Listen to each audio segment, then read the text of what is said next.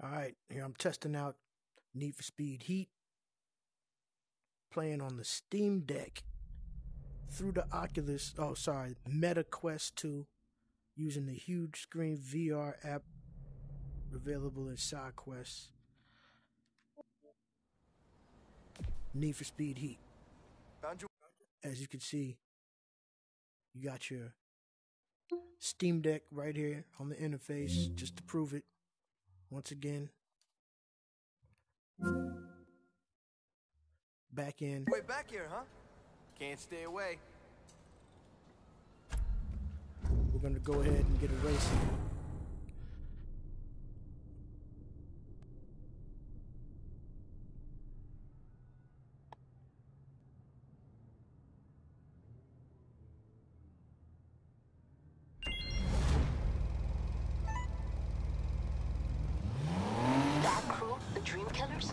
They've seen your work, and they want to put on some head-to-heads.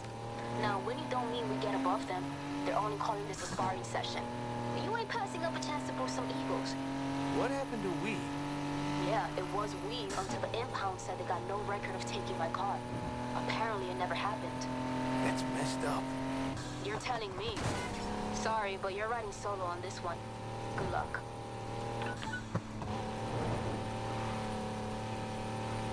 We're obviously not getting optimum frame rates out of the game, but it is playing without any kind of latency on the control.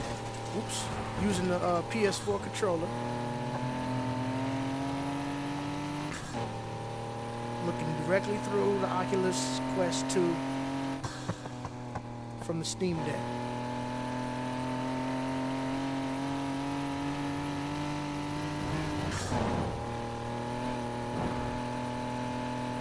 It's like having a big screen, theater-sized TV right in front of you. You can look around. Obviously, it's not like AR, this is VR.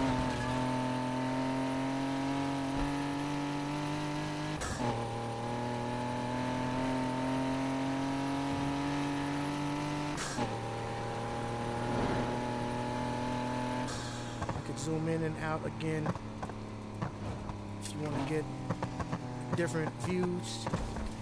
If you want to come out, go back. That's the furthest back that it can go. So that's the tightest resolution that you'll be seeing playing like this, which is still a huge screen, you know what I'm saying? Especially compared to looking at the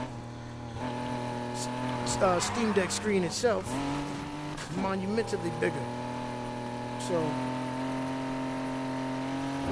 it's just a different way to experience gaming on that device for sure. See? Still getting my messages and stuff like that distracting me while I'm driving. This car's about $47,000 of property damage right there. But here we go. That's it. Need for Speed. Need for Speed Heat. Steam Deck. Live on the Oculus. HugeScreenvr, don't forget.